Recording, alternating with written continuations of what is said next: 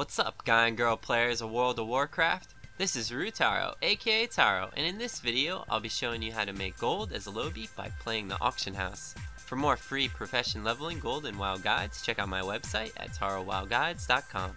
In this video I'll be detailing how I took a low level from 0 gold to, well, a pretty nice amount in just a week by spending an average of 45 minutes a day. I'll focus purely on playing the auction house. As a warning, I suggest anyone trying this take caution and have a vast knowledge of what your server's economy is like and the different markets. First, you'll need to get an auction house add-on. I'll be using Auctioneer and post a link on my website for it. My website also has a general overview of the add-on that you should watch before doing this. You'll also need some easy starting gold. Watch my Lowbie gold making guide to get some tips. Day 1. Alright, it's day 1, so let's get started. I'll be starting out with 74 gold that I got in 30 minutes in my Lowbie gold making guide. The first thing I like to do is scan the auction house. Next, I'll check some items that I already know have been profitable lately. I found some copper ore for cheap and made it into copper bars for resale. That'll get me started for day 1, but I want to see if I can find any more items without individually searching for each one. My goal is quite simple: find underpriced items to sell for more. Auctioneer is great for this since it has a nice search system that can have its criteria set. For instance, to make finding items easier, I'll go down to resale and set the search criteria to have a minimum profit of 1 gold, a minimum discount of 50%, and uncheck the allow bids box. Typically, I leave the allow bids box checked, but I want to immediately buy and resell items, so this will narrow down my search. I only have 7 gold, so I'll also set the maximum price to 7 gold. No use finding items you can't buy.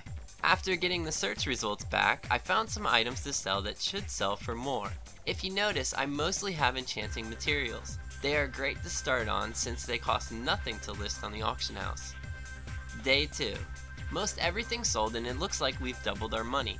Just like day 1, I'll start by checking some conversion items that have been doing well, like copper ore to copper bars. No go on that, so I'll check some other conversion items like crystallized to eternal. Looks like crystallized air to eternal air is pretty profitable, so I'll buy some. Earth looks good too, so I'll grab some of those as well. The next thing I'll search for is Lowbie twink items by typing in level 19 to 19 in the search box. Lucky for me, I found a century cloak for 57 gold, which used to be a very hot twink cloak. I'll buy it up for resale along with some other items and do a quick search for level 29 items. Blizzard supposedly broke twinks and did make getting items for them much easier through random dungeon awards. Even so, plenty of buyers still exist, but be cautious and only buy what you know will sell for more. I'll finish up the day by listing the Eternals, Lowbie items, and the twink century cloak. Day 3. Okay, it's day 3 and a lot of items sold, so let's see what we got.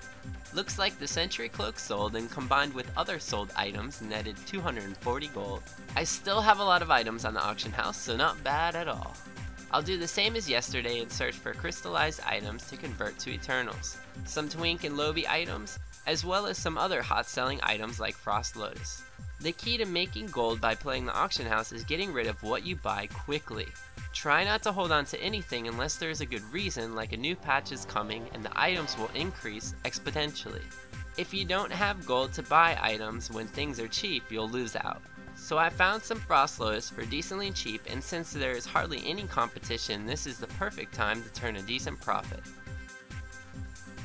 Day 4. So it's day 4 and I figured I'd go crazy and bid on tons of items using Auctioneer's resale search. I'm pretty much looking for anything that is dirt cheap to resell for more. You should be careful doing this though, as some items are completely retarded and will show an insane profit even though you'd never be able to get it. Once again, know the market and your server's economy. If you do screw up, don't worry too much, as every loss is a lesson learned that will help prevent making the same mistake. Plus, who cares? It's just play money in a video game.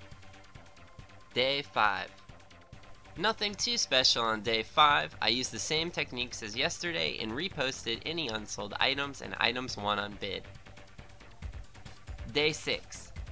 I logged in Tuesday early morning just before servers were going down for maintenance. I was doing my normal search routine and was able to find a once very popular twink staff, Twisted Chanter's staff. The bid was 71 silver and with a listing time of less than 12 hours left. After maintenance, I logged in to find I won the item and flipped it for a net profit of 123 gold. Maintenance can be the biggest chance for winning items for cheap as hell with a bid. Players can't cancel the item and it's stuck at whatever price they set it at until the servers come back online. This is why I strongly suggest watching what bid you set for an item. I was gonna message them and give them some gold, but Auctioneer didn't register their name for some reason, so oh well. Day 7. It's day 7 and the last day I'll be listing or buying items. I once again do a typical search for copper ore, enchanting materials, eternals, twink items, and any other frequently bought items. Since my cash flow is much higher, I stay away from Lowbie items and anything that won't make more than a few gold profit per item. Collection day. Alright, it's collection day and I was really psyched to see what the week's earnings would be. I still had about 400 gold worth of items on the auction house, but the week is up so it's time to collect everything from my mailbox. I still even had a Century Cloak which netted 190 gold a few days later. But anyway, let's see what I got. Wow, nice. 1,719 gold. Not too bad for a week of playing the auction house for an average of 45 minutes a day from 0 gold. Items that really stuck out were some proto-hide leggings I found for 150 gold and sold for 500 gold, some Frost Lotus, copper bars, Eternals, Century Cloak, Twisted Chanter staff, random gems, and glyph books. I'll list a lot more details on my website at tarowowguides.com. On a final note, there are tons and tons more items and techniques that can be focused on, so try the ones you have the most knowledge of. This is really something you can do at level 5 or level 80. Just take the basic concepts you've learned in the video and apply them to a bigger scale. Playing the auction house can be similar to gambling if you don't do any research and blindly trust add-ons. Focus on a market you know, and if you end up losing gold, brush it off and learn from the experience. Hell, gold is just some pixels on your computer screen in a video game. So turn on CNBC, blare some music, and play the auction house for fun. Well, that's it for this Playing the Auction House as a Lowbie guide, and I hope you liked it.